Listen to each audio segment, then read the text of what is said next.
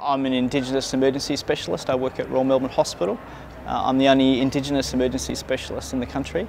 That will change in the next couple of years when we have 3 or 4 more Indigenous emergency medicine trainees finish their training, and so that will be fantastic. As part of the Emergency Medicine College, we have the College Foundation, ASIM Foundation, which as part of it has a Joseph Epstein Scholarship, which provides funding for Indigenous emergency medicine trainees for their annual fees and costs of their examinations. And we've got currently those 3 emergency trainees are recipients of that scholarship.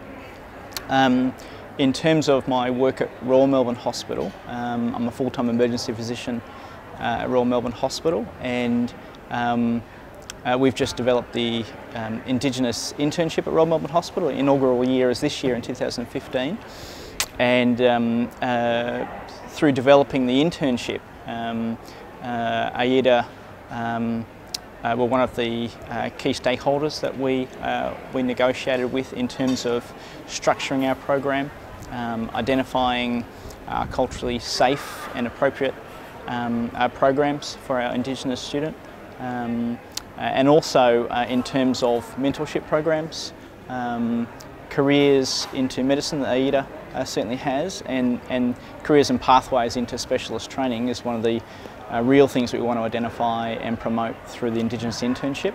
And through AIDA's careers into medicine, that's an extension of the internship to get interns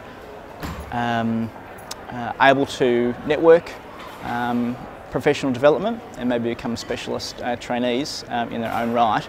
They don't have to, they can become general practitioners, they can be academics, they can work at other hospitals if they want to after the internship, but it's really about developing our Indigenous workforce, specifically for specialist training.